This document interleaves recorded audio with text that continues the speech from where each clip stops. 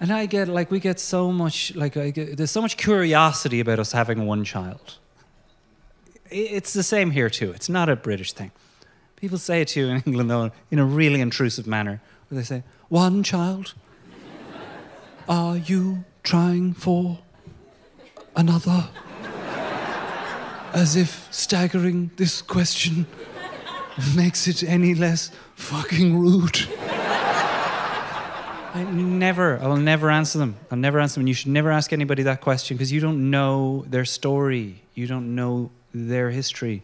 You don't know their wife's medical history. You don't know if they've lost children or genuinely lost children. Like, it happens.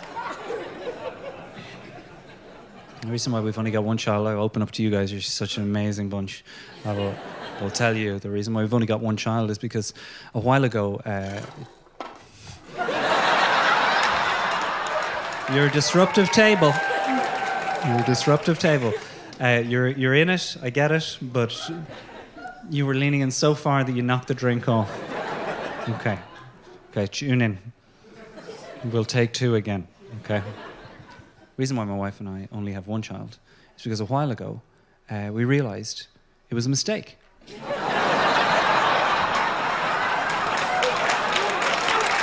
Thank you.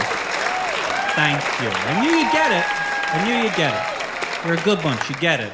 You get that I'm not talking about him specifically, right? You get that I'm talking about all children.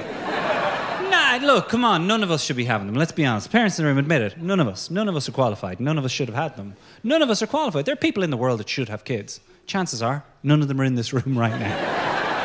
That's the true 1%. That 1%. Kids are miracles, because it's a fucking miracle they're surviving these idiots that are trying to raise them. It's absolutely extraordinary. I don't know how. I mean, the idea, it's just a pure ego. It's obviously nature, but it's so much ego.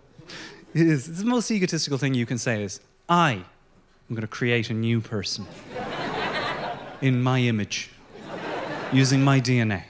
I'm going to raise them, feed them, nurture them, and teach them how to be a fully functioning member of society, even though I regularly push doors marked pull.